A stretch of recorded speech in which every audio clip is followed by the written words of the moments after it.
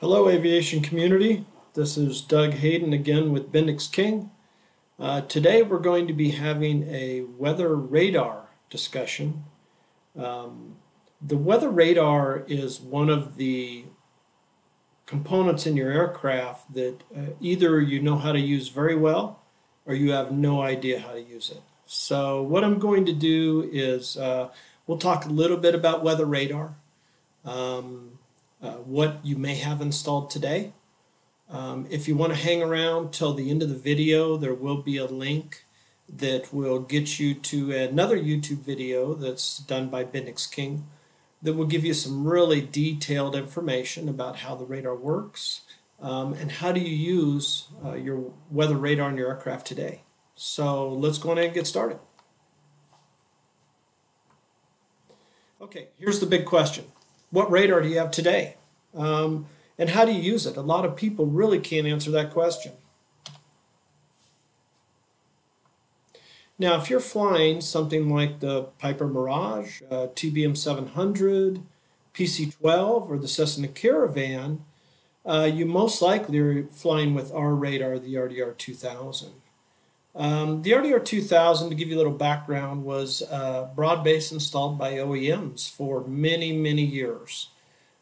So there's a really good chance that if you have that wing pod mounted radar, as these aircraft do, that you have an RDR 2000 sitting out there. So let's talk a little bit about it. And how do you use it is the main thing. So here's a couple of graphics, as you can see. Now this is some many different indicators that we've had over the past and our current indicators that are displaying weather radar. The main thing about this is that weather radar is used for situational awareness.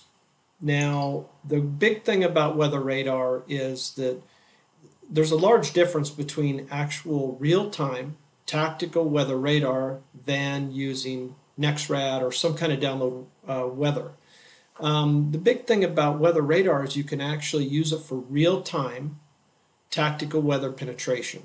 So if you're flying a high-performance aircraft, IFR of course, that you're wanting to navigate weather or avoid weather, then what you can do is actually use these tools to determine the safest way to navigate that weather. If you look at some of the pictures, of course, on the left, this is one of our legacy MFDs that's just showing a basic weather radar picture, as you can see. Now, weather radar representation, of course, red is severe, yellow is moderate, green is light, and black is no returns. We won't really go too deep into the actual how the weather radar works as far as as far as the units itself. And that's really what that video will tell you at the end of the presentation or the end of this video clip. So, but you can see overlaying a flight plan onto a screen with weather radar on it is an incredibly useful tool. Now, the top three pictures are actually a horizontal view. And you can see the flight plan overlaid that right over the top of the weather, real time. Now with NEXRAD or some other kind of download weather, that data could be 5 to 7 minutes old. Now that's fine if you're doing this for flight planning, but when you're doing it for actual real-time tactical weather penetration, especially in a high-performance aircraft, this storm or your route may need to change very quickly. Depending on what you're running into. Now, if you look at the bottom center picture, this is actually a really neat option that you can get with our radars. It's called vertical profile.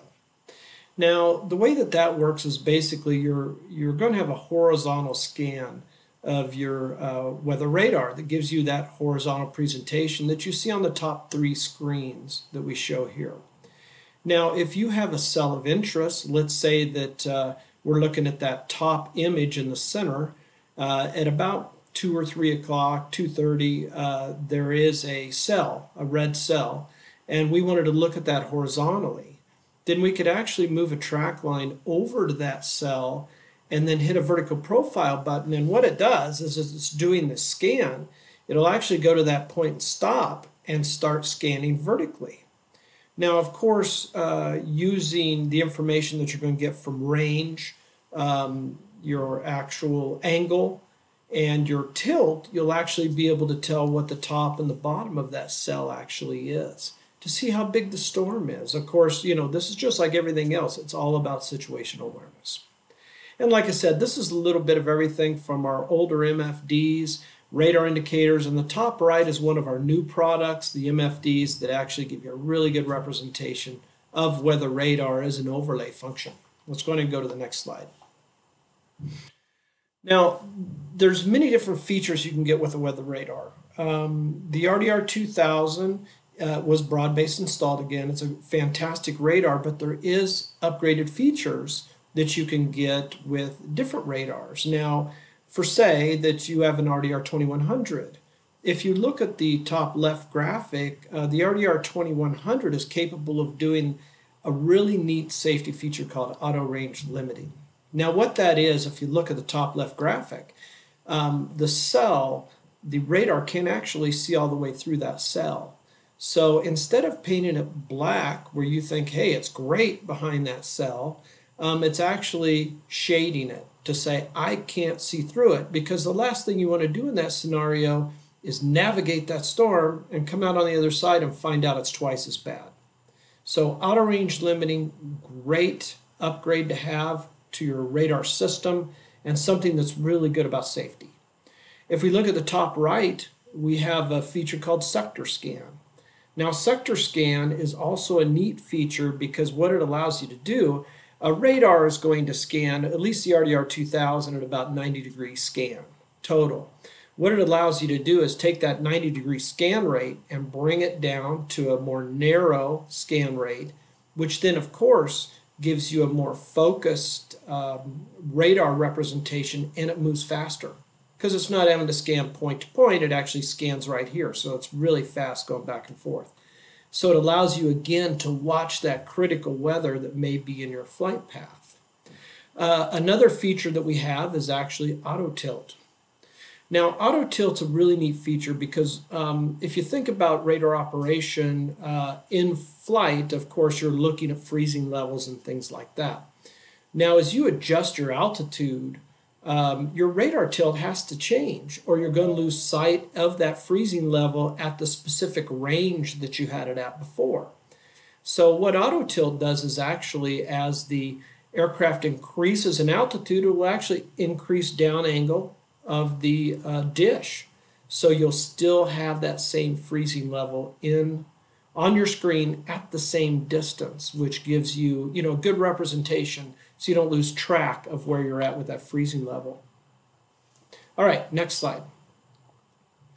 We talked initially about the RDR 2000. The RDR 2000 is capable of doing all of these features with a simple upgrade.